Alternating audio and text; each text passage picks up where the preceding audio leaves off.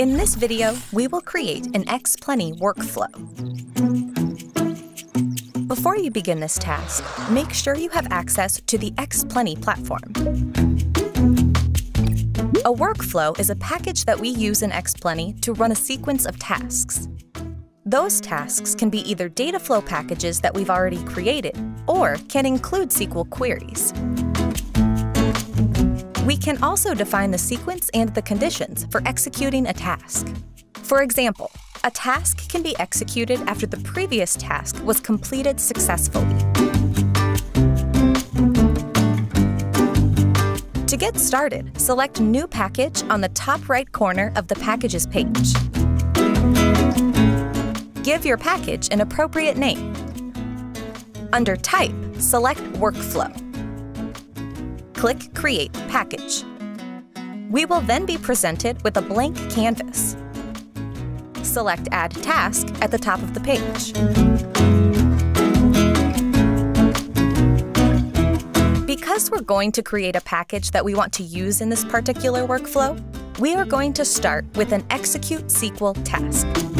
Click the component. Inside the Execute SQL component, under Choose Input Connection, select the database. For this example, we will select a PostgreSQL database. Click Next. We'll then paste in the code to define our query. Select the appropriate result type. In this case, I'm going to choose the integer type. We will also be required to use a variable. Highlighted in blue, select Edit Package Variables. Then click Add Another. I'll add Active Promo ID and select it from the dataset to use it there.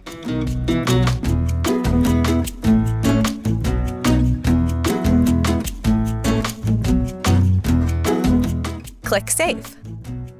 Select the variable under Map Result to Variable. Click Next. We'll have the option to choose when the task is executed. For instance, we'll select All preceding conditions evaluate to true, and. But we can also use an OR statement. Click Save. Add a component by clicking on the bottom of the Execute SQL task. For this new task, we'll select Run Package. Open the new component. We'll then select a package from the packages we've already built out.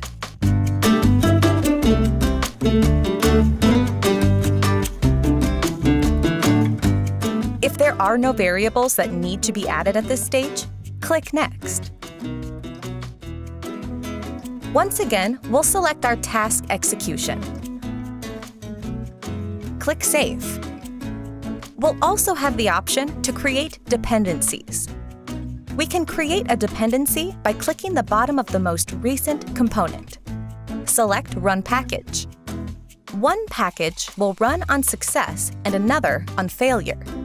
Repeat that process for the second package. We'll then click the green symbol in between the two components, as shown. By default, the packages will run on success. We have several options. For this example, we'll select On Failure. Open the component on the bottom right side. Repeat the previous steps, choose a package, and configure the rest of the setting if necessary. Click Save. Then open the component on the bottom left side of the canvas. Select the final package and adjust the final settings if needed. Click Save. While overviewing the Xplenty UI, click Save and Validate at the top of the page.